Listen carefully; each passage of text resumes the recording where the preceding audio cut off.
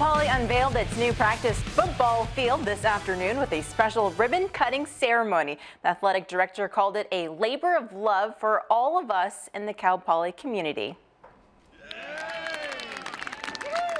The new field, called the Doerr Family Field, started construction back in July and cost $4.8 million. It includes 140 yards of state-of-the-art synthetic turf that's adjacent to the new Cal Poly track and field.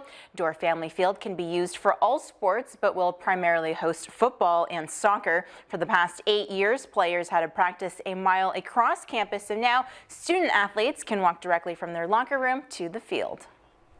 To save a lot of time. I think it's going to be better on health for all our students because of the quality of the surface. This is one of 4 surfaces like this in the United States. So it truly is state of the art. So we feel like for our health and wellness and just the quality of life for our student athletes, it's a game changer.